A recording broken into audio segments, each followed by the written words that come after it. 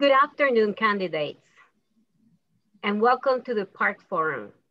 Right now, we are showing our Parks platform. We will start in a few minutes.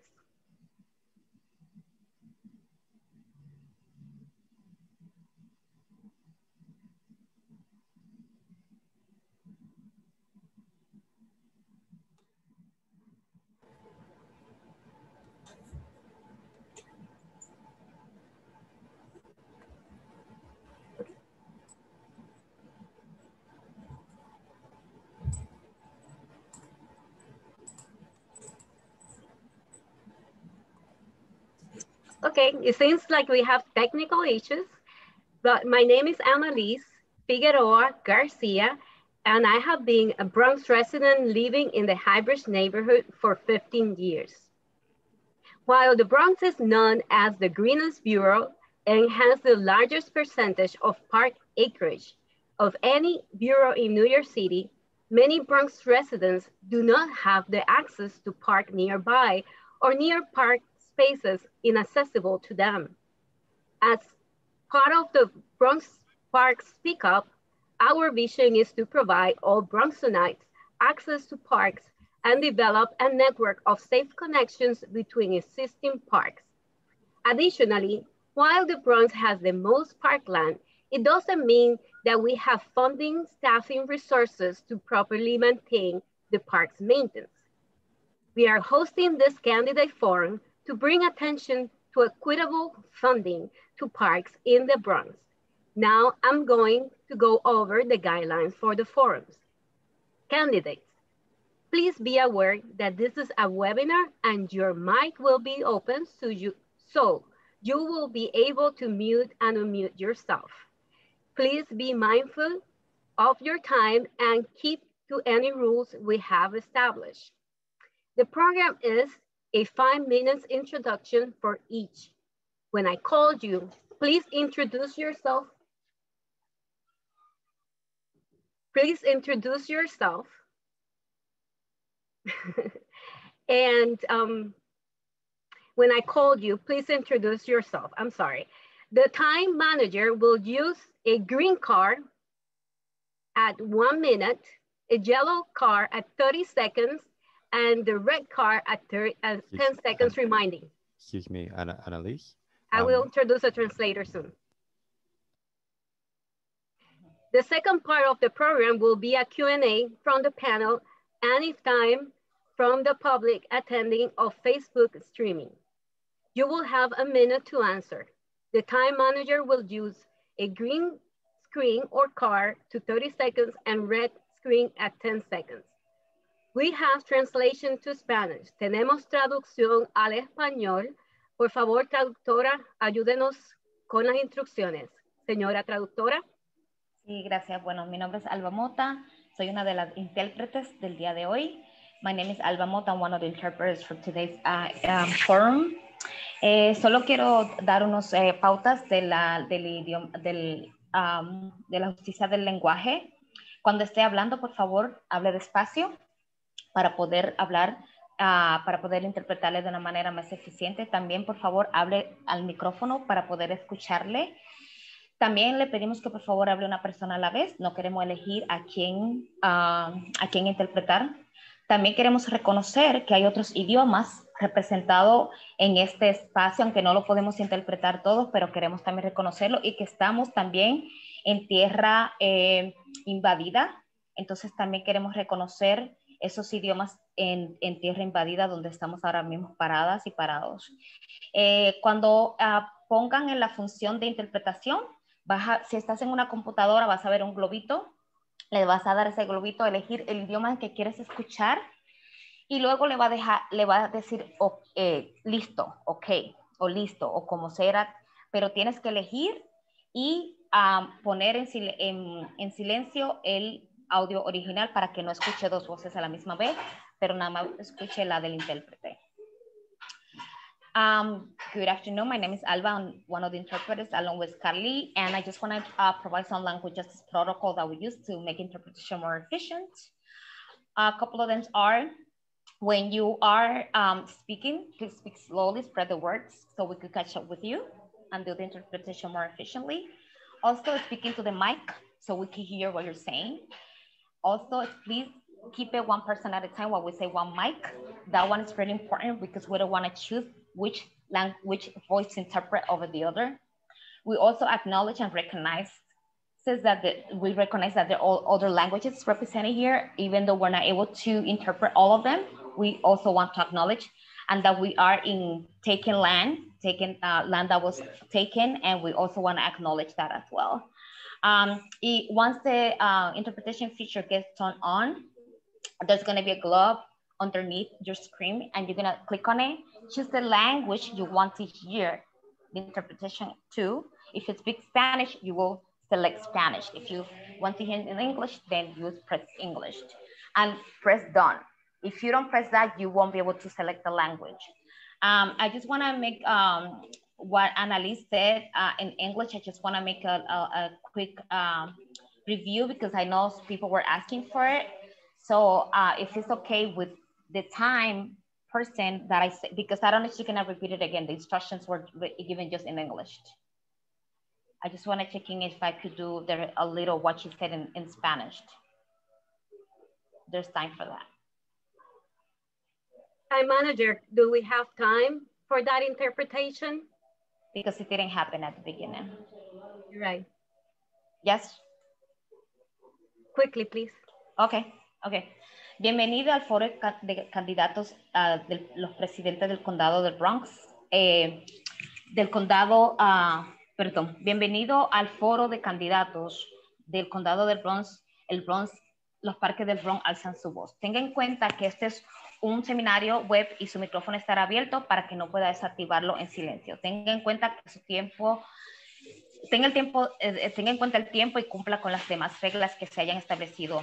El programa es una introducción de 5 minutos para cada candidato y se la va a llamar en orden. Preséntese y hable sobre los temas relacionados a lo que se refiere a los parques. El administrador del tiempo utilizará un papel verde, amarillo, rojo durante 1 minuto, 30 segundos o 10 segundos restantes. La segunda parte del programa será de preguntas y respuestas de un panel.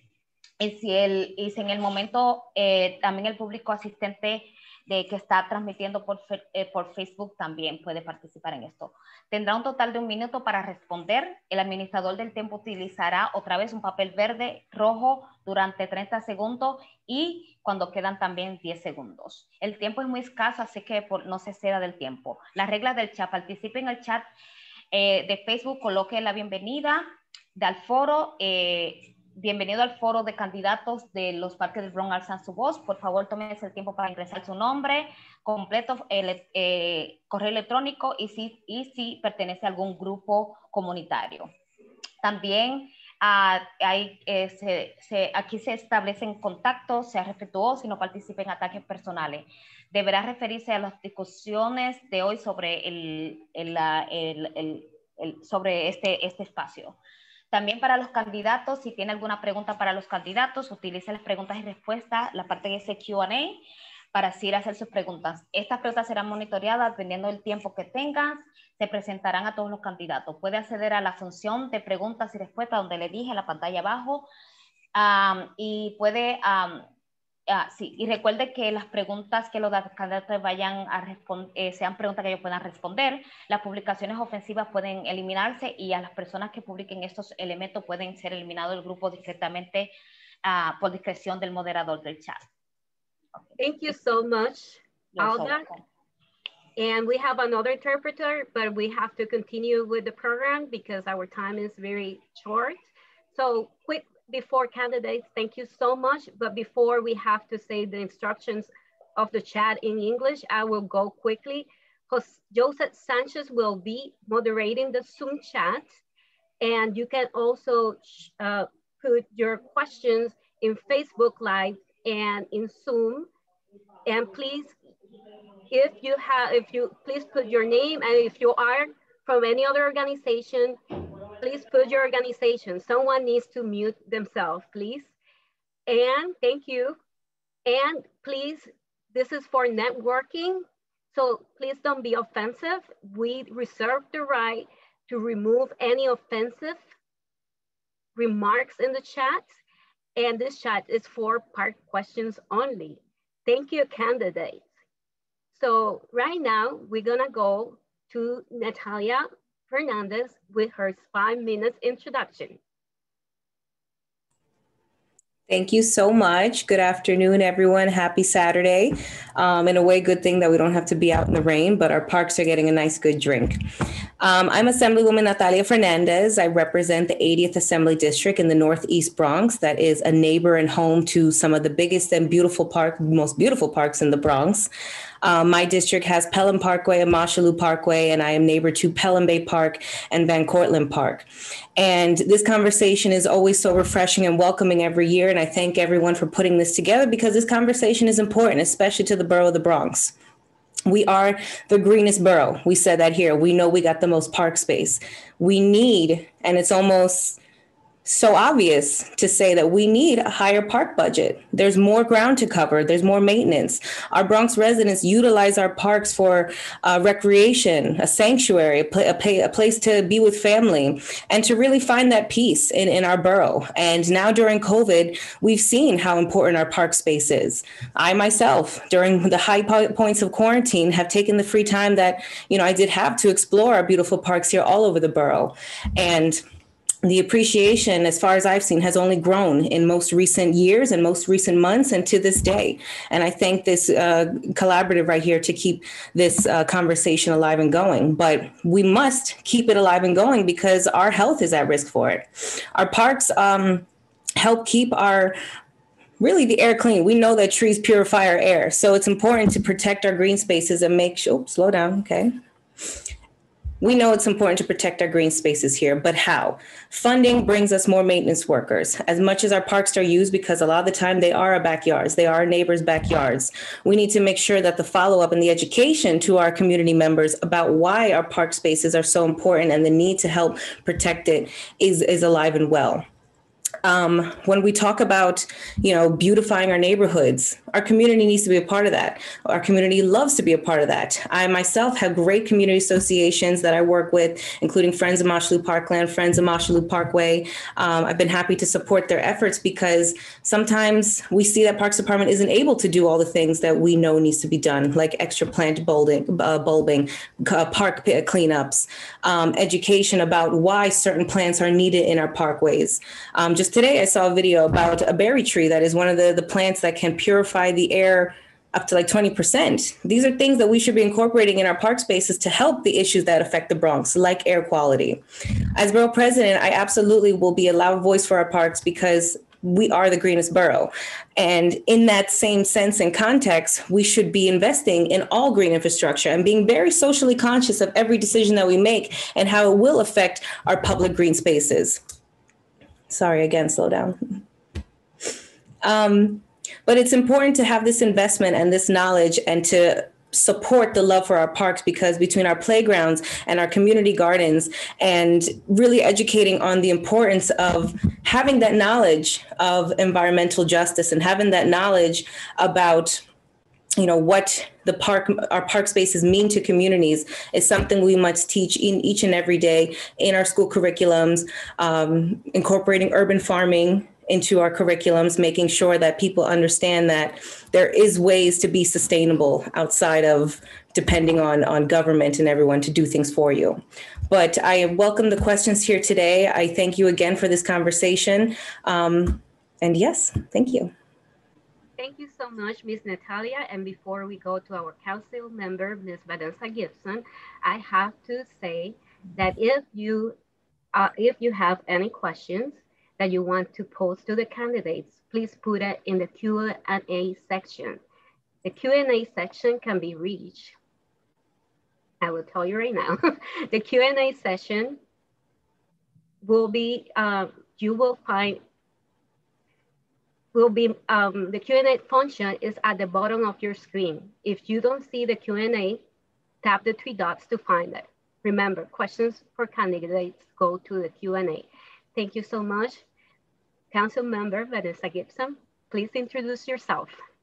Good afternoon, Annalise. Good afternoon, ladies and gentlemen. Thank you so much to Bronx Park Speak Up, to each and every one of you. Blessed Saturday. I hope and pray that all of you are healthy, well, and safe and your families are well. We are living in some challenging times, and I am reminded that our work is not done. We have had a global pandemic that has hit this country almost a year ago, and we have to continue to do the work that is necessary to uplift our children, our families, and really provide so much opportunity and investment in this great borough. I am Council Member Vanessa L. Gibson. I am thankful that for the past 8 years, I've had the honor of serving as Council Member of District 16 in the West Bronx. The communities of Claremont, Claremont Village, Concourse, Concourse Village, High Bridge, Mount Eden, Morris Heights, and Morrisania. We are proud to represent the High Bridge, the oldest standing walking bridge in the country that opened up right here in our great borough. I am proud to represent the only state park in Bronx County, which is Roberto Clemente State Park. I'm also very proud to represent Claremont Park, McCombs Dam Park, Grant Park, Mullally Park, Bridge Park, Corporal Fisher, as well as working closely with Councilmember Ayala in addressing Joyce Kilmer and France Siegel, my neighboring parks that we never forget about. And during my time at the City Council, I have supported efforts, council initiatives like Park Equity that will bring access and opportunity to our parks, our advocates groups, our Friends of Parks groups, and all of our community partners. And I thank all of you. During this pandemic, you have hosted a number of cleanup events because all of you recognize that unfortunately, due to the pandemic and a serious fiscal crisis of $9 billion deficit, we cut the Parks Department's budget heavily. We did not invest in seasonal workers, gardeners, playground associates, parks workers, and PEP officers. And that had a real impact on our quality of life. Our parks, open spaces, and playgrounds are our greatest assets and our greatest treasures. And as it has been said, we have to continue to invest. We have to continue to focus on health and wellness and self-help, and making sure that we deal with mental health and therapeutic services, and really understand the strong correlation between parks, open spaces, and quality of life, the reduction of asthma rates and truck traffic, and pollution and noise and unstable housing. All of those things are so very prevalent in our borough. Yes, we are one of the greenest boroughs in the city, but what does it mean if we don't invest in our parks and playgrounds? As council member, I've had the honor of working with my colleagues in the delegation, and through the Jerome Neighborhood Plan, we have invested to date $25 million for a brand new Grant Park in our district, $4.6 million for a brand new Bridge Playground, which I'm so excited about. We've invested $4 million for a brand new Corporal Fisher Playground, all in High Bridge at Community Board 4, because the residents demanded that. As we build housing, as we look at the increase in population, we have to look at the impact on our treasures and assets, our school system, the burden on our parkland. And during the pandemic, when a lot of families were in their homes, children learning remotely, our parks were utilized like never before. So yes, education and outreach, critical, and making sure that we allow people a space to use parks, but we also make sure that we curb behavior. We look at recycling programs and composting programs and making sure that we reduce food waste, because there is a strong correlation between our open spaces and parks and food insecurity and what we have been experiencing at a local level. So yes, farming, urban agriculture, community gardens, our green thumbs, growing our own fruits and vegetables right in our neighborhoods. Shout out to all the volunteers that really spend so much time growing fruits and vegetables.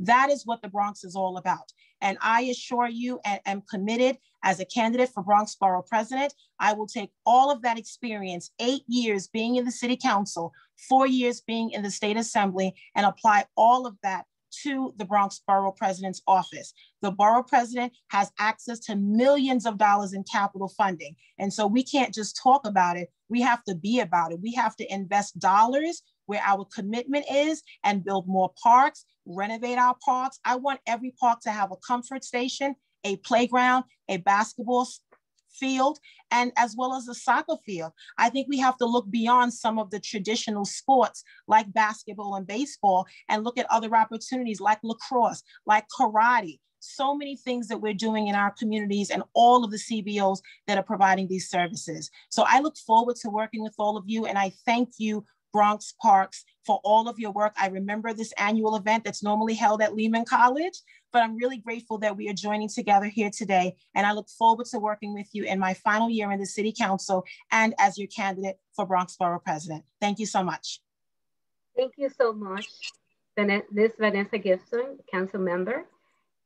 Now we are going to the Q&A questions. Please, before we start going on that, we encourage our public attending this event to put your questions either in Facebook or here in the Q&A section. Now, I have the pleasure to introduce Dart Westfold. He is going to help us, and he's going to begin with the Q&A session from our panelists. Dart. Thank you very much. The first question concerns the practice of requiring public-private partnerships who are taking the lead on our biggest parks and our community gardens to indemnify the city for activities in the park. As Borough President, how would you handle this?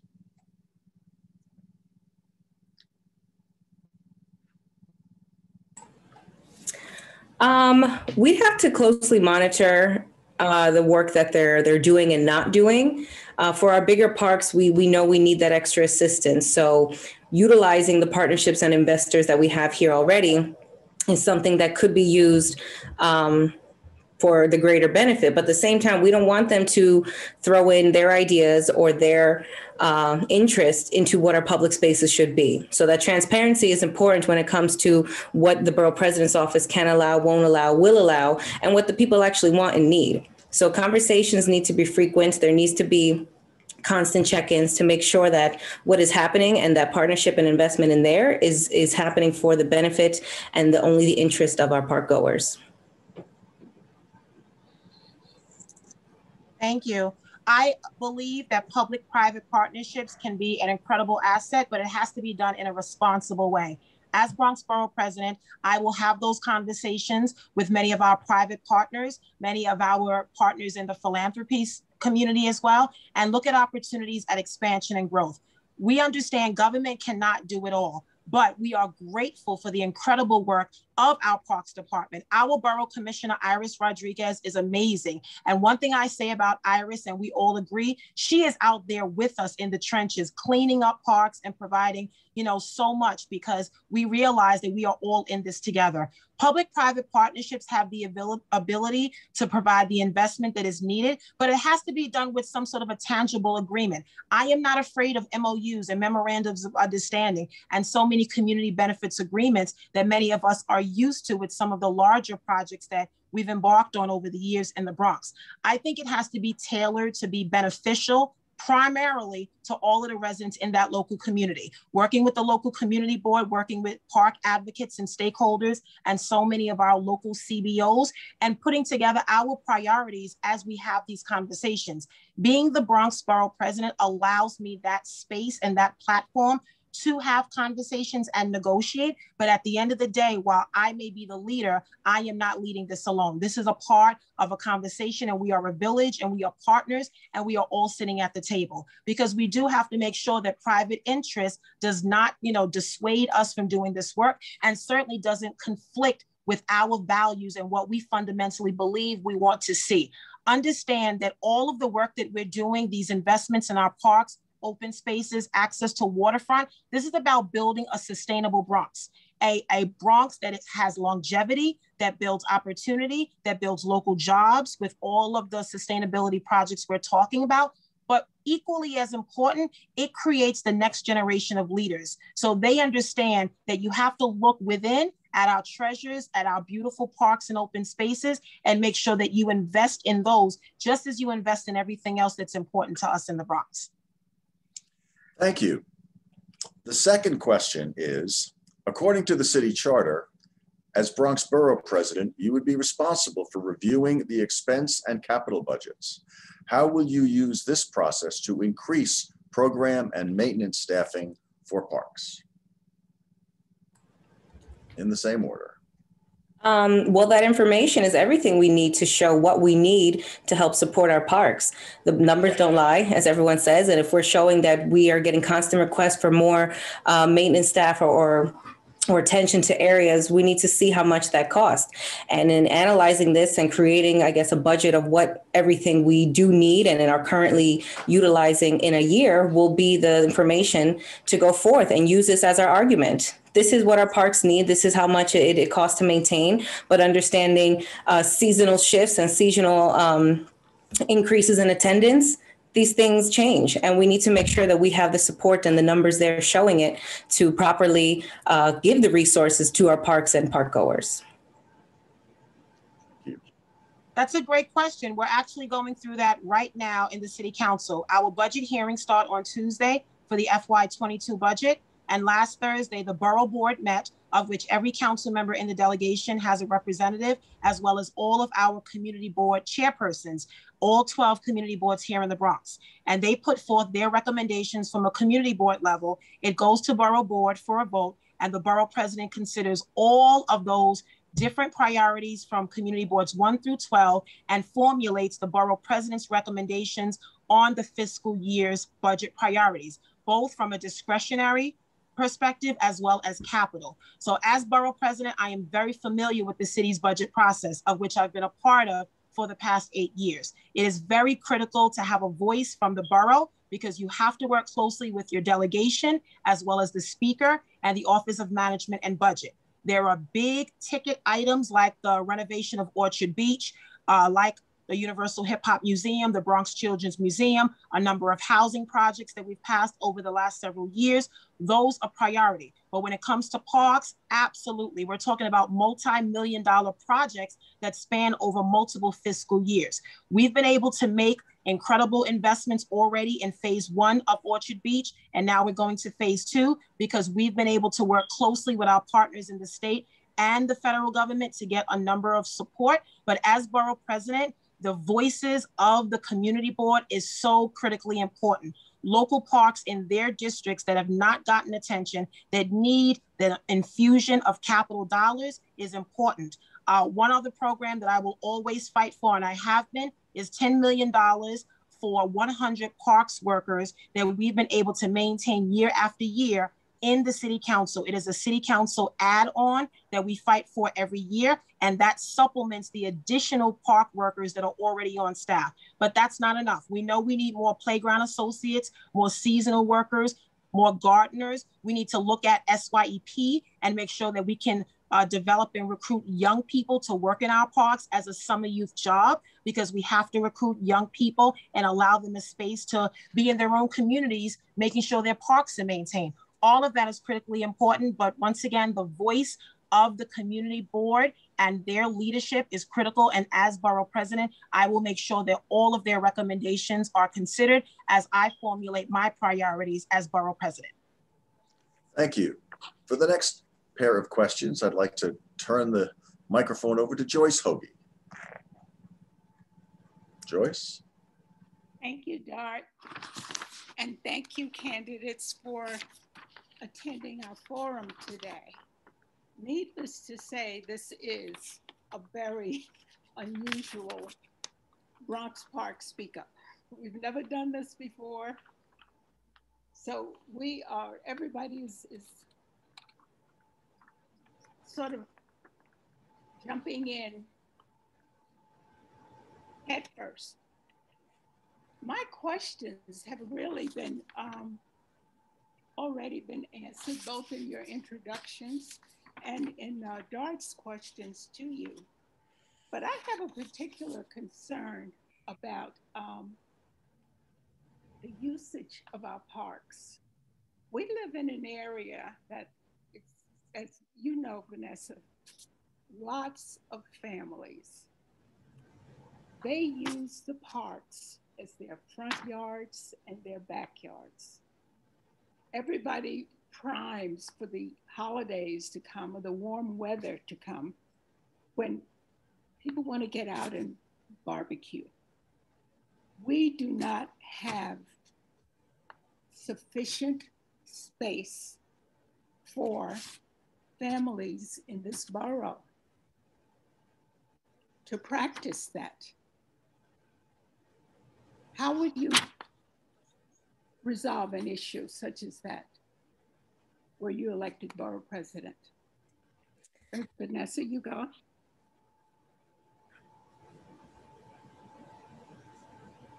Annalise, do you want me to start, or do you want the Assemblywoman? Vanessa. Yes. Okay. Okay. Thank you. No problem. Thank you, Joyce, for your question, and thank you for everything you've done in the community, and certainly on behalf of Friends of Four Parks Alliance, namely your backyard of Joyce Kilmer Park. And I know when you speak of these issues, it's really about Joyce Kilmer and Mullally Park, North and South, because these parks, while they're small in acreage, they have a lot of usage. And during the pandemic, families were using them for a multitude of events and graduations and birthdays and celebrations. I saw so much going on. And I realized it's because families were holed up in their apartments for months trying to be safe during a pandemic. So number one, the answer to that is looking at city-owned parcels of land and building out brand new parks, like what we're doing with Grant Park. We are closing, we've demapped Grant Avenue between 169 and 170. We're going to combine Grant Park today, Morris, 170, 169, and Grant, and that's going to be a whole big park, potentially an amphitheater, a dog run. We're going to preserve the Dred Scott Bird Sanctuary, and we'll have space for the students at CS 88 on Sheridan Avenue who have no gymnasium and no outdoor space right now. So number one, that's a good way to start to look at underutilized city-owned land that's ripe for development in terms of building out brand new parks. We're getting, as I mentioned, Bridge Playground is brand new. We did a park alienation thanks to Assemblywoman Joyner and Senator Serrano. And then we're also getting a brand new Corporal Fisher. And these sites were underutilized, owned by the city, no development, and we've provided the funding to move that forward. In addition, I think we should have a conversation now with the Department of Ed and the Parks Department, because a lot of playgrounds on DOE sites are only open and available for the students of that school during school hours. But in communities like ours, where you have a high rate of multi-family dwelling buildings, a lot of families and children living literally sometimes on top of each other, and not a lot of open outdoor space, not every family is willing to travel to Orchard Beach or, you know, parts of the East and Pelham Bay. They just can't get there. So they have to look at opportunities in their own neighborhoods. But we should have a conversation with the Department of Ed. We have a new chancellor now, and look at opportunities where we can open up those playgrounds during the non-school hours for local community residents. I mean, there's a lot of overlap. The same students we're talking about that go to those schools also live in the communities too. And so that could be an opportunity, because we don't often build brand new parks as we should. But I do think the administration has to look at a mechanism that looks at growth of population, you know, per 100,000 residents as we do. As we build housing, there should be schools and parks and playgrounds that go hand in hand with that, so we can deal with the density in parts of our borough. We can look at the underutilized city-owned land, and we can really look at opportunities to build out brand new parks, but also look at some of our existing playgrounds right now that are not utilized by the local community, and open up that access for greater opportunities for local families and children.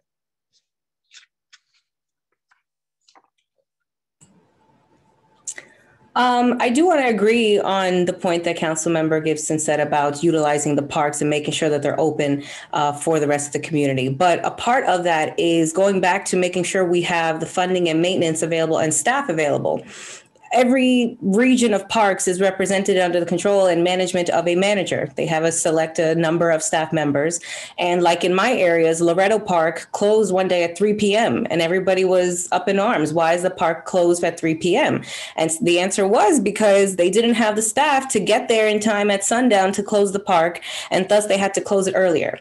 If we had staff that can address their number of parks in their region to make sure that we're closing it at correct times, at sundown, at dusk, 9 p.m., whichever it is, but to make sure that the public has access to the park space for the hours it's supposed to be open.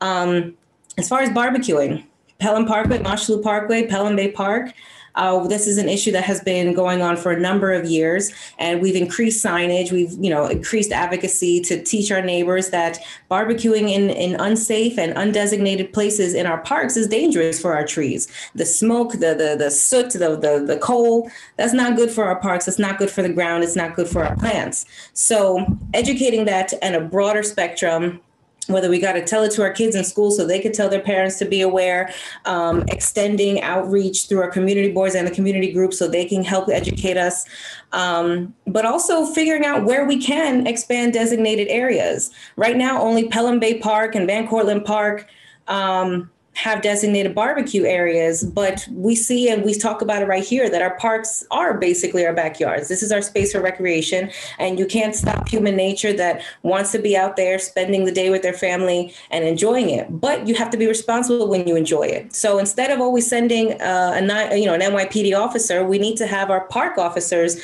available, monitoring, going through our parks to kindly educate our people that, you can't barbecue here. There's designated areas there. And like I said, the designated areas are still very far away. Bronx River Park right here in Allerton and Bronx Park East is a very popular spot where people go and barbecue, and there's no designated barbecue area. So giving the attention to these areas and assessing if it's possible to create clear designated barbecue spots is something that I think should be explored, but also making sure that it's not hurting the green nature around it. Thank you very much. Our common theme here is the cutting of staff. We understand that park staffing is going to be cut once again this year. And I know that there's some movement in the city council to restore some funding, but will either of you support raising the staff levels to 5,000? Because this really, well, I don't have to tell you that this is a huge borough, lots of park space. And asking PEP officers to go around and monitor, we don't have PEP officers. There's so few of them in this borough. So would you support raising the staff levels to 5,000? That's absolutely. Yep, I got you, Joyce. Absolutely. And let me say, last year's adopted budget, there was an $84 million cut to the Parks Department. So in the council, we are advocating, we are optimistic about this federal money, the stimulus plan, $1.9 trillion, the infusion of billions of dollars to the state's budget to deal with their deficit as well as the city.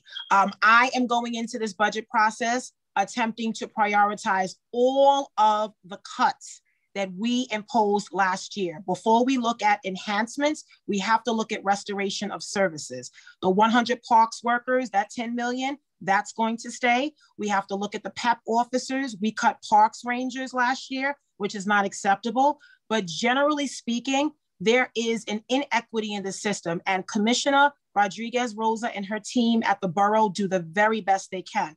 But the budget that goes to the city's parks department and actually is given to the boroughs itself does not reflect the green space that the borough has. So you would think having Pelham Park and Pelham Bay Park and all of these large parks that it would give us more support. It does not. So that's number one. We have to deal with that fundamental disparity and address that at the budget level. I am all for adding more, 5,000 if that's the number. Absolutely, I aim high because we need it all. We expect parks to be heavily used this year again. And I definitely want to look at some of our seasonal workers. Again, SYEP, I want to get opportunities for our young people. I want to continue to add to the staff. But I also want to have ambassadors. During last summer, during the pandemic, we worked with anti-gun violence organizations, and a part of the SYEP program was related to youth ambassadors going into parks, reminding park goers of picking up behind themselves, using the trash receptacles, the big bellies and others in our parks, as well as wearing face masks. I think that will continue this summer. So I am a fan of encouraging young people as a way to build responsibility, to get a job. Let's use them. They can also supplement the work that the Parks Department is doing too. So I think we have to be creative, and yes, relying on the Parks Department and its staff is important, but I also think we have to look at other outlets as well. We also need more money, Joyce, and many of you will agree, for our community groups. I want to be able to give more funding to many of the groups on the ground, like the Bronx is Blooming, I Love the Bronx, New York Restoration Project, Sustainable South Bronx. These are all groups I've funded from my discretionary, but I don't have enough money. I need more money. So I'm hoping that this year, with the infusion of federal dollars, we can give more money to Friends of Four Parks Alliance and others. So you all can do more cleanups, you can do more education for park goers, and we can develop more partnerships with our local schools, because we want to get young people interested in maintaining their parks right in their neighborhood. So I'm all for it, yes, as an answer to your question, and I will do what I can this budget year. Thank you very much. Assemblywoman. Absolutely. As I've said in some of my past answers, recent answers here, we need the help, we need the maintenance, we need park staff on the grounds to help address the issues that we all explain now.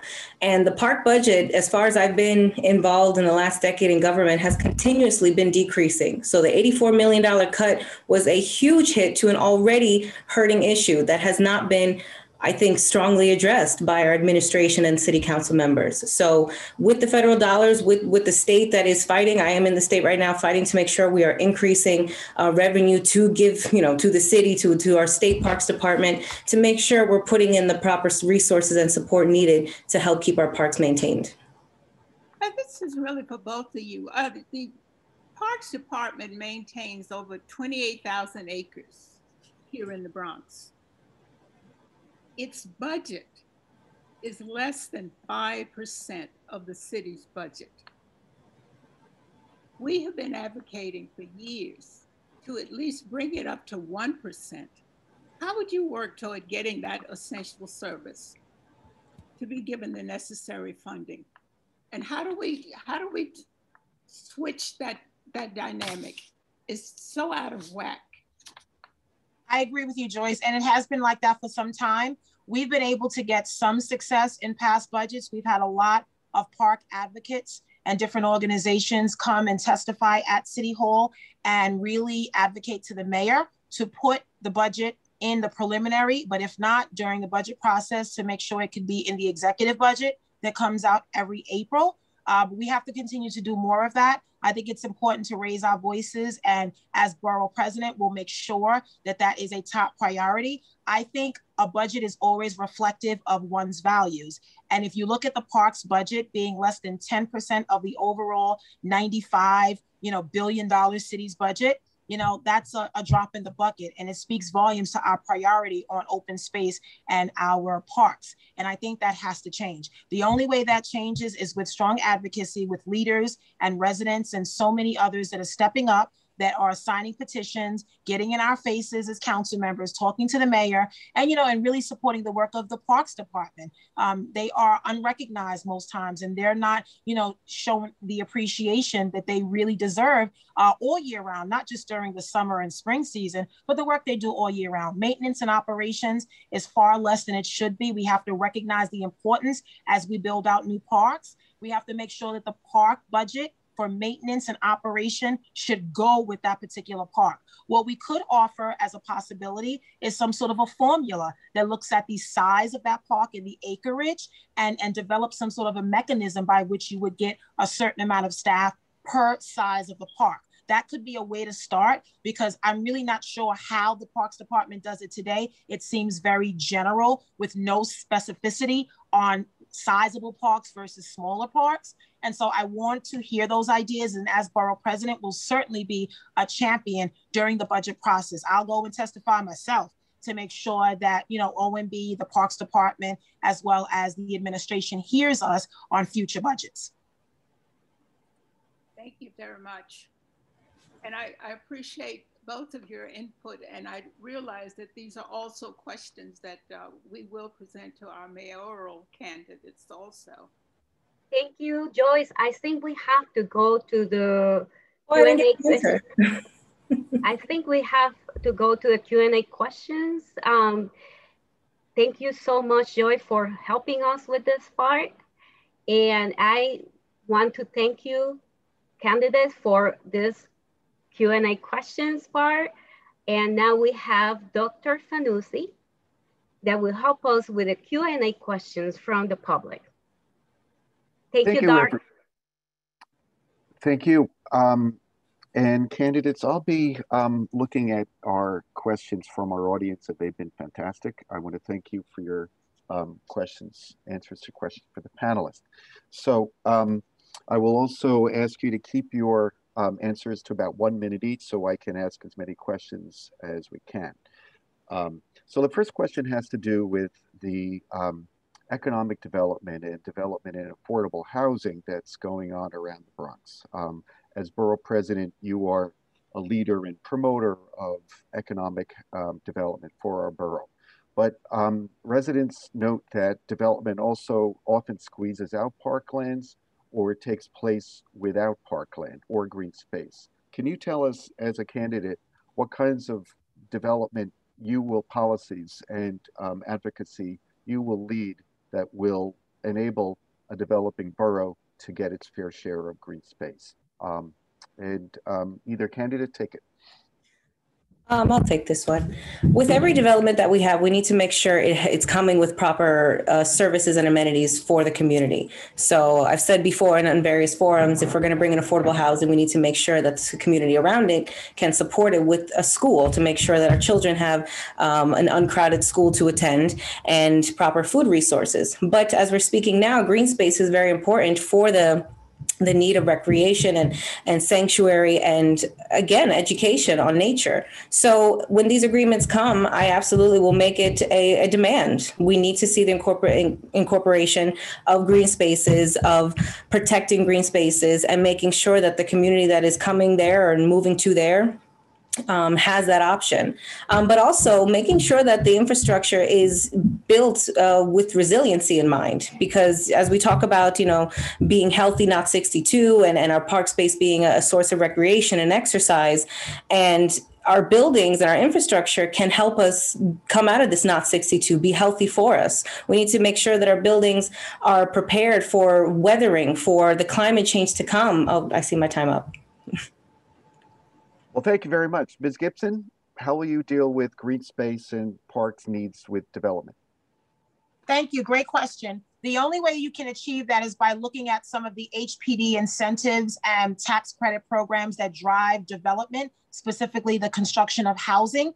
The only experience I've seen in the council where you're able to get brand new parks and amenities like new schools is through a neighborhood rezoning. When you upzone a community, when you move from an R7 and R8, you look at, M1 districts and C8, C9, all these different terms. But outside of that, if you're looking at individual housing projects under some of the existing term sheets, which can be changed, you as a developer have to provide outdoor space, if it's terrace, potentially opportunities for community space for the residents of that particular building, right? Not the neighborhood. And so if we're going to have a conversation about individual housing projects that have to provide opportunities for the neighborhood, then we have to stimulate that, whether it's through the RFP process, through the tax credit incentive and the financing. We have to drive this and stimulate it with incentives that encourage developers to look beyond their building and look at the neighborhood. So I would propose that as borough president.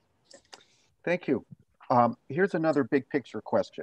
It has to do with the structural changes needed to the New York City budget to enable parks to get its own funding and meet these demands for staffing that you've heard about. What has been your thinking about what's wrong with the current budget structure of the Parks Department, and what measures do you think you can take as borough president to change that?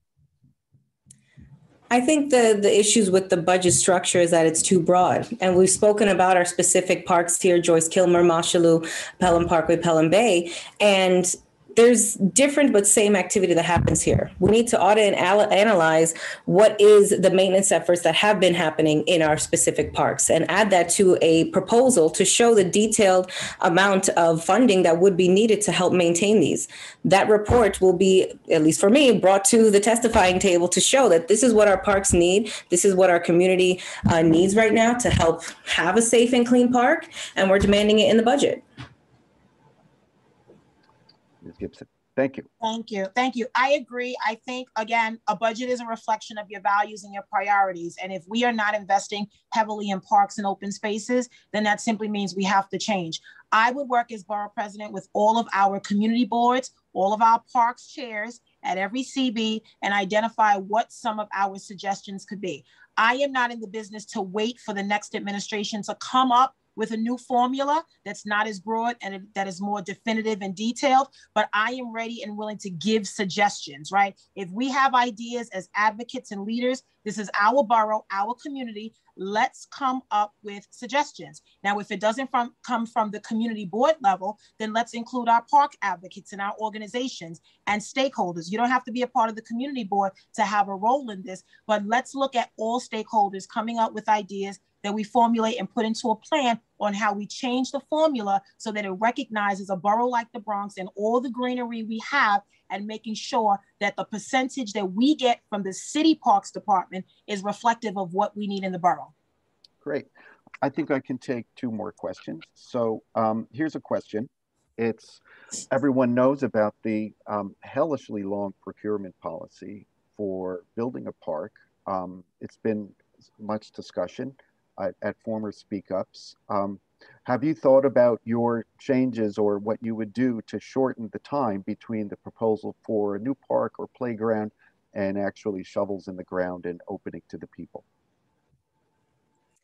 Well, it's really important to plan because you fail to plan, it's a plan to fail. So we need to really set that schedule strict and straightforward of what we want to accomplish in the days between that procurement plan, making sure that we're reaching out and confirming participating community members and stakeholders to be a part of it as it's happening now, and don't let anything slip through the cracks and go against the timeline.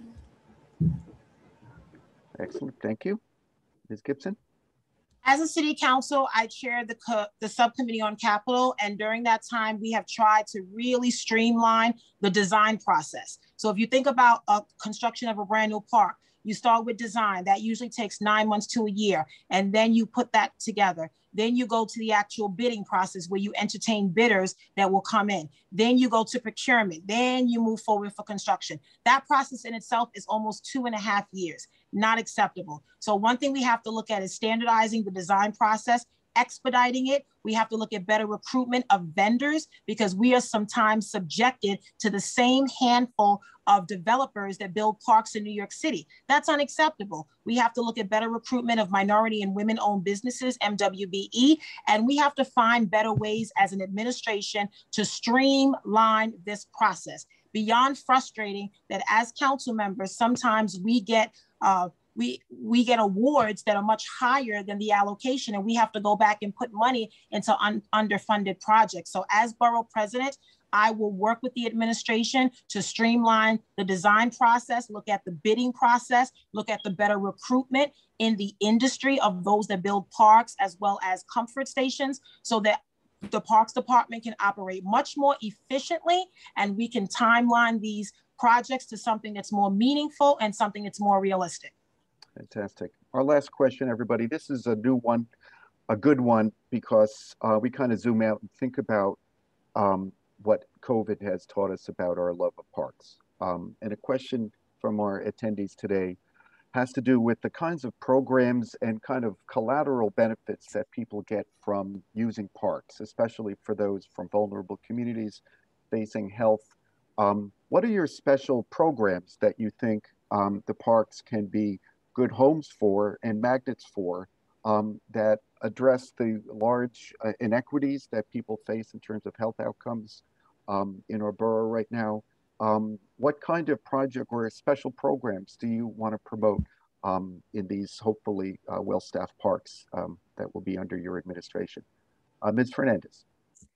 I would love to see more activities hosted in the park by Parks Department. You know, we've had community groups that have done them on their own, Zumba in the park, yoga in the park, but, you know, utilizing the programming that comes out of the Van Cortlandt Nature Center, nature tours, you know, these things can be promoted much better than they have been, to bring people into their parks right in their backyards, you know, down the street, or going to Van Cortlandt Park, you know, to make a day of it. So having these set, you know, plans and schedules to encourage a day in the park, I think is something that will certainly get people learning more, because you're going to have a guide, you're going to have the information around you being told to you, but also just creating safe and fun activity to spend time on the weekends, getting you active for our seniors, for our children. We can have yoga for all ages, but things like this, I think certainly shows that the city is wanting your participation, is trying to provide you more recreational activity that is safe, that is easy to do, and that it's accessible.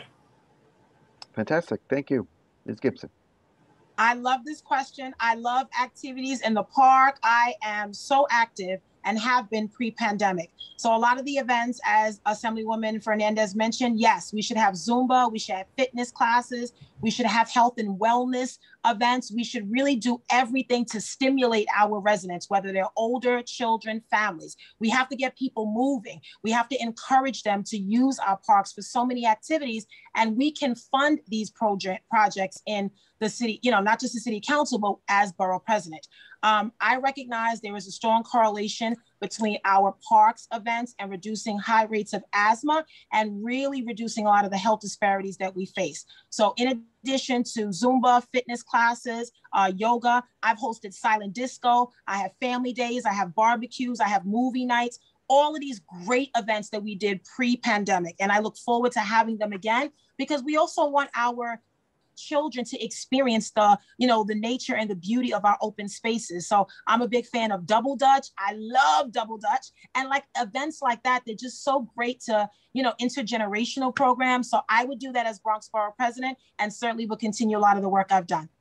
Excellent. Thank you for your answers, and public, thank you for your questions. That closes out our Q&A. Thank you so much, Dr. Fanucci. I know that we have our Bronx Parks Commissioner, Ms. Iris Rodriguez. I understand Ms. Iris Rodriguez wants to talk to us. Or am I right? I'm my technical assistance. Do we have Ms. Iris Rodriguez? I'm gonna work on that right now. Thank you so much. She's promoted to panelist. Okay, so Ms. Iris Rodriguez is our Bronx Parks Commissioner. Please, Ms. Iris, introduce yourself.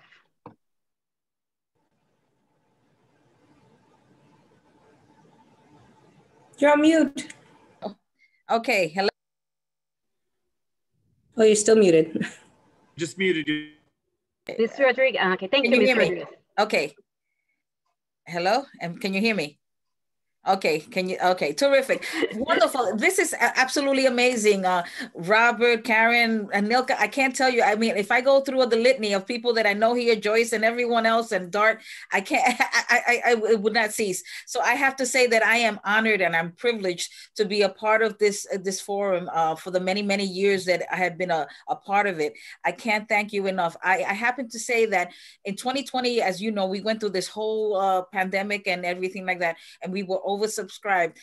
So many of you here that are in this forum, and many of our elected officials came out, and I have to say that I think I'm the borough that is blessed the most. I think I have amazing, amazing elected officials that not only did they come out to say hi to the community organizations that volunteered, but they actually rolled up their sleeves, picked up a shovel, picked up debris from our parks.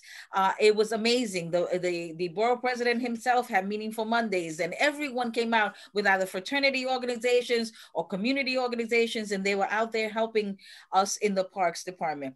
I will say that this year we may be faced again with many oversubscription of our parks, but you know what? Our parks are the sanctuary for our communities, and they are so necessary. So we want to make sure that also the community understands this is their parks, but we need you to take care of them. So in April, we're going to be launching again an anti-litter campaign. We're going to be creating corrals in several parks throughout the borough. This administration, we have a plan to be able to get more people involved in all the things that we do.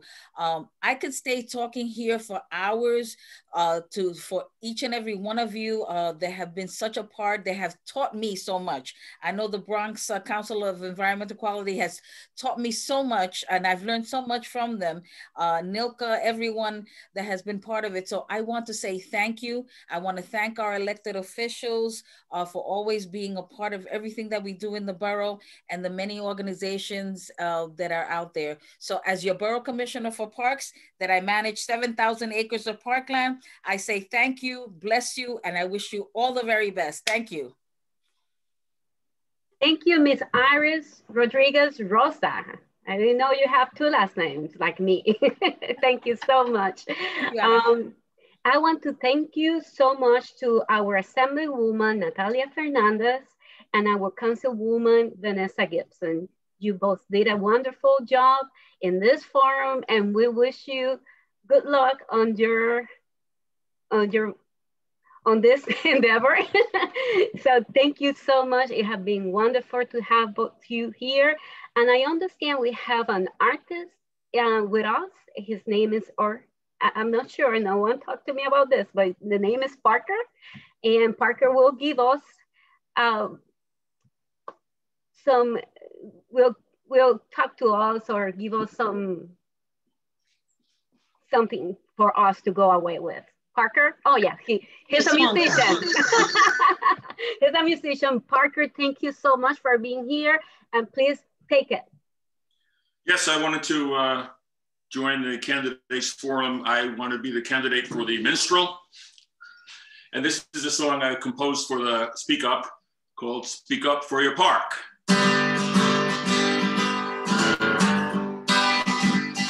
You gotta speak up for your park. That's what you've gotta do. If you neglect, then don't expect the park to be there for you. If you want to leave a legacy, if you want to make your mark, if you want to do good for the neighborhood, speak up for your park. Now I came up in the boogie down Bronx, they call it Kingsbridge Heights. By the age of 3, Mom was showing me old Fort Park's delights. My focus went no further than the leaves beneath my shoes. All different sizes, shapes, and rainbow colors and hues. The swings, and in the summertime, the sprinkler was on, no doubt. And I really dug not hockey when the parky would break it out. It added up to what became an inspiration spark. But I was too young to have a tongue to speak up for my park. You gotta speak up for your park. That's what you gotta do. If you neglect, then don't expect the park to be there for you. If you want to leave a legacy, if you want to make your mark, if you want to do good for the neighborhood, speak up for your park. When I got a little bit older, to the pigeon park I went. I kissed a few girls behind the trees, but always with their consent. It wasn't the only attraction, and I got into sports. I wore out plenty Chuck Taylors, running up and down the basketball courts. I had to personalize them, orange shoelaces for me. And you would call a foul on yourself out of basic courtesy. We all could play the whole darn day, only quitting when it got dark. And I was starting to grasp the need to speak up for my park. You gotta speak up for your park. That's what you gotta do. If you neglect, don't expect the park to be there for you. If you want to leave a legacy, if you want to make your mark, if you want to do good for the neighborhood, speak up for your park. Acorns for squirrels and squirrels for hawks. That's the way the food web rolls. And you better believe that we're a part of it, along with the mice and the moles. So be thankful that mosquitoes are a dragonfly's favorite meal. They scarf them in the water and in the air. It's their predatory deal.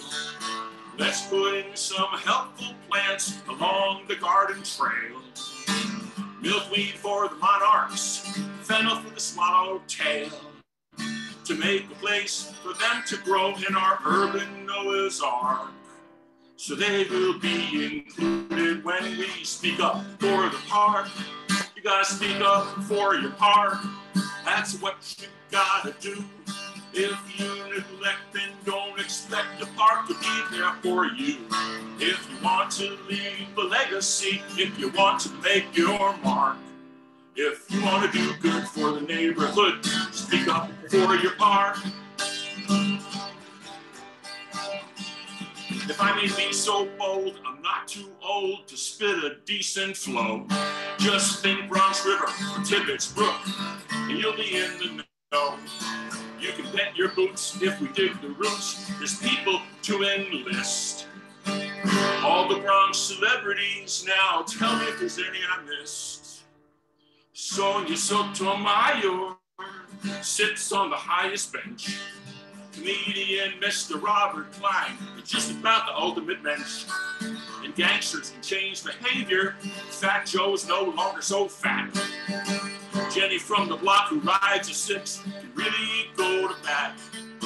Kemba Walker, Cardi B, commentary Chaz. Let's get them to throw in with us some celebrity razzmatazz. You gotta speak up for your park. That's what you gotta do. If you neglect, then don't expect the park to be there for you. If you want to leave a legacy, if you want to make your mark, if you want to do good for the neighborhood, speak up for your park. You gotta speak up for your park. That's what you gotta do. If you neglect, then don't expect the park to be there for you. If you want to leave a legacy, if you want to make your mark, if you want to do good for the neighborhood, speak up for your park. Speak up for your park. Speak up. Wow, what a great song, Parker. Thank you so much. Thank you so much, Parker. Fantastic. That's a great song, Parker. I understand that we have time for closing remarks from our candidates. So since we started with Nathalia, maybe, I don't know if you want to toss it up or however you guys want to, I will call, who wants to start? Nathalia, Miss Assemblywoman or Miss Councilwoman? I don't mind. You don't mind. Thank you so much. You have some closing remarks? Yes.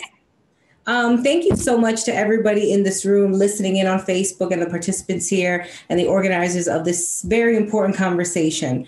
As we've been saying here today many times, our parks are so important to the structure of our communities, to the structure of our lives, to our peace of minds, to the beauty and health of our city. So it's really important that as the next borough president, that the next administration, the next mayor, anybody that has a piece of the power to make sure that we are getting the support that we needed, puts our parks in the forefront. And we need to continue to fight for further education, to support our community groups, to support the needs that come out every single day from advocacy from members of our community, and to really make sure that we're doing all that we can to help our green space. This is the only planet we got left. This is right now the parks that we have to live with, and we need to preserve them as best as possible. So thank you so much. I'm Nathalia Fernandez. I look forward to continue talking with everyone here. I did put my website in the chat. Please follow along. Please ask the questions. Please let me know what you want to see in your borough. This is yours, and we will make sure that it works for all Bronxites, that all Bronxites are heard, all Bronxites are seen, and we are all served. So thank you so much.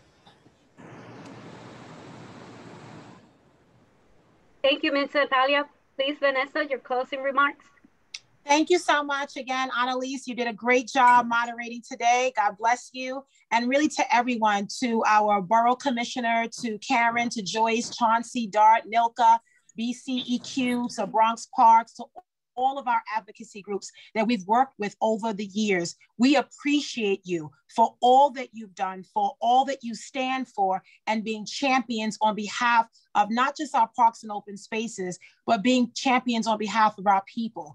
We have an exciting opportunity in the next few months in June to elect the next leader of this great borough, a leader who is a champion for parks, but also a champion for all of the other important components of our lives that we fundamentally believe in. Access to affordable housing, quality schools, accessible healthcare, open parks and spaces, dedicated bus lanes and dedicated bike lanes, keeping pedestrians and cyclists safe, investing in so much of our waterfront, like the Harlem River, looking at our step streets, creating opportunities for health and wellness and stability and investment in our beautiful, beloved borough. We can have all of that as we move forward as a borough. We realize that COVID-19, this global pandemic that has taken the lives of 500,000 Americans, thousands of Bronxites right here in the Bronx, the highest death rate to COVID.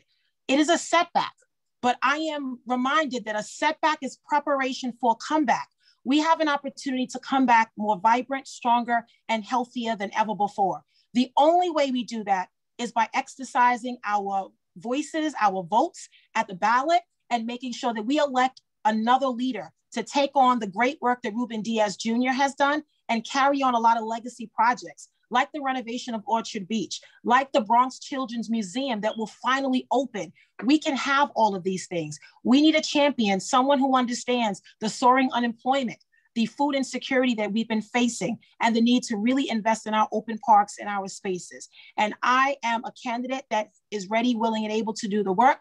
I don't need on-the-job training. I have a work record and a track record of great things we've done over the years. And I know it has not been easy, but none of you have ever given up on the possibilities. And for that, we are grateful. So we have to keep pushing on. We have to keep pressing on because there is so much optimism. And so many of our residents don't see the work we're doing. They have lost hope. We have to give them back that hope so that they understand all the potential we have here in the Bronx.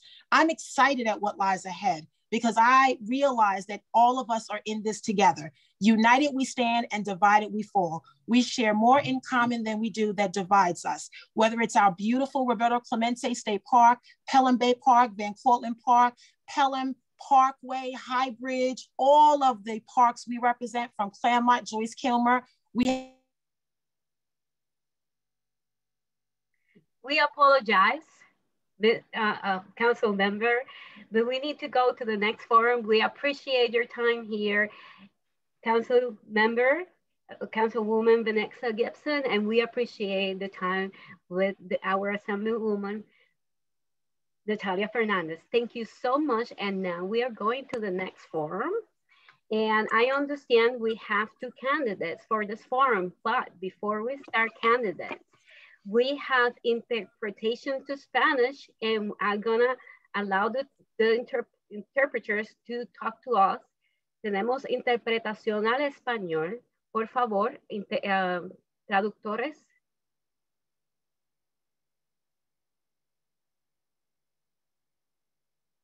Where are my translators? Okay. Oops. Okay, so I think at this point, we're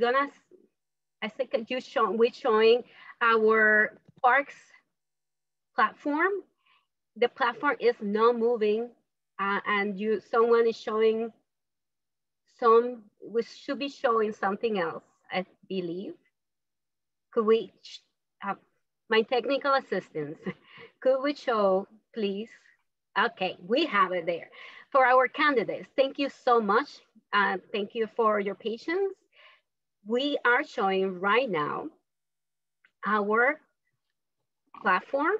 We want to start in a second. And if my translators want to speak and talk about the instruction for translations, we will be listening from them. If not, I will start with the forum.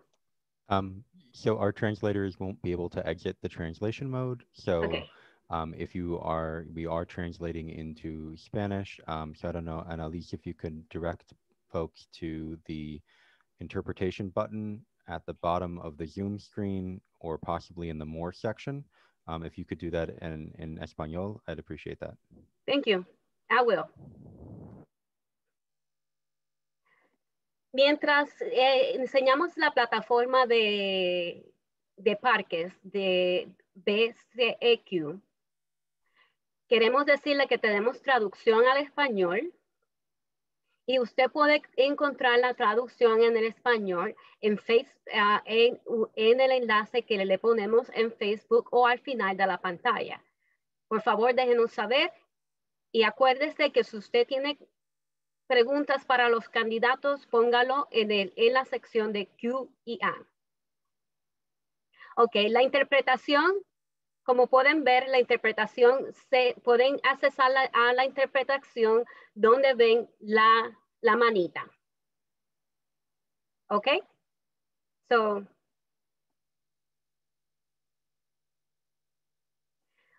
while we see the the Parks platform, I just want to say thank you so much, candidates, for being here with us.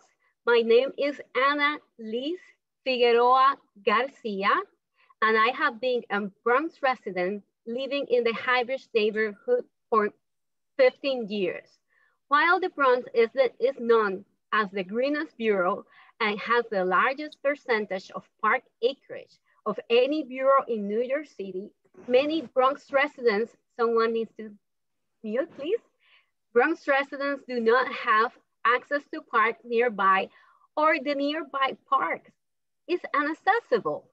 As part of our Bronx Park Speak Up, our vision is to provide all Bronxonites access to the parks and develop network of safe connections between existing parks. We are hosting this candidates forum to bring attention to equitable funding for parks in the Bronx. Someone needs to mute, please. If you have, thank you so much. Now I'm going to go over quickly over the guidelines for the forum. Candidates, please be aware that this is a webinar and your mic will be open, so you will be able to mute and unmute yourself. Please be mindful of your time and keep to any other rules we have established. We're gonna mute you, and I will apologize for that, but we want to keep this going. The program is a 5 minutes introduction for each. When I call you, please introduce yourself and talk about parks issue. The time manager will use a green card and at 1 minute, yellow card or screen at 30 seconds, and red at 10 seconds, reminding when the colors go off the screen, we may mute you. The second part of the program will be a Q&A from the panel. If time allowed, from the public attending our Facebook streaming, we're gonna ask questions. You will have a minute to answer. The timer will use a green screen at 30 seconds and red screen at 10 seconds, reminding. Time is really tight, so please go. If you go over the time, we reserve the right to mute you. We don't want to do that. For our participants in Facebook, and please remember, we want you to ask questions. Please take this time to put your full name, email, and know if you are part of a community group. Joseph Sanchez will be moderating our chat. Chat is for networking, our Zoom chat or the Q&A questions. Chat is for networking. Please be respectful and do not engage in attacks or any other things like that. And please ask questions about parks. Participants that post anything offensive may be removed from the event at discretion of the chat moderator. Now we will go to our candidates. Since you're here for our candidates, I want to introduce, and I'm sorry, I think I'm trying to do my best in pronouncing names, but English is not my first language. We're gonna go to Catherine Garcia. Please, Ms. Garcia, introduce yourself. Thank you so much for having me. So I'm Catherine Garcia. I'm running for New York City Mayor. I apologize that I am out, but I was at a rally to support Asian Americans who have been the subject of so many hate crimes. But I'm a born and bred Brooklynite. I hope the Bronx will forgive me. I was educated in our public schools, who grew up with my 4 brothers and sisters, and we were able to live a middle-class life that was affordable to 2 parents who were civil servants. That is what I want to see for all New Yorkers. But I also want to make sure that we are opening up all of our parks and creating greenways. Not only does this help with climate change, but this also helps with our public health. It keeps our lungs cleaner. We know that air quality is changed when we are in green space. We know our physical health is changed when we are in green spaces. We know that our mental health is changed when we are in green spaces. And that is why I'm running for mayor. because I want to see all of our families thrive in New York City. And I know the Bronx has some of the most beautiful parks, some of the most interesting parks, from Barretto to Van Cortlandt, but we need those interconnections between them so that everyone has access to those wonderful spaces. And during the pandemic, it became clear that parks were infrastructure, that they were critical to everything that we could do because it was the only place that we could go during the pandemic. And so you may not have known me before this Zoom, but you knew my work. I had been responsible for delivering clean water and making sure that our harbor and sewers were clean. I was responsible for picking up garbage, and I was responsible for plowing snow. And during COVID, I was responsible for delivering 130 million meals, half of which went to the Bronx, because we couldn't let any New Yorker go hungry. We need to open up our economy by keeping fundamental city services working. So one of my first jobs will be to put back that money so harshly cut from the parks budget, the $80 million, because we can't have parks that are dirty and that are unusable. That just doesn't work. And I'm running because I'm ready to lead you to a better tomorrow in the greatest city in the world. Thank you very much. Thank you so much, Catherine Garcia. And also we have Eddie Cullen. Please introduce yourself. Hi, so my name is Eddie Cullen, and I'm actually born and bred from the Bronx. It's great to see you, Catherine. It's great to see everyone else here on the forum. I was born on 231st and Kingsbridge Avenue in the Bronx and spent a lot of my time in childhood in Van Cortlandt Park. So I'm very excited to be here and talk to you about my background and who I am. I was born to a pretty large family, my grandfather and his 7 brothers, and actually there were 19 of them. All 8 of them fought in World War II and they all survived. And they all grew up on 231st and Kingsbridge, right next to Van Cortlandt. So we've been around for about 200 years near the Van Cortlandt area. And my whole family has been around here for a really, really, really long time. I went to Fordham University. I graduated with a degree in economics, philosophy, and Latin. I did the Jesuit Volunteer Corps, where I graduated, where I spent a year volunteering with the homeless, teaching high school, and lived on $85 a month. And for the last 10 years, I've been in the technology entrepreneurship world. And I've also been working as an educator. So currently, I'm actually a visiting scholar at Purdue University.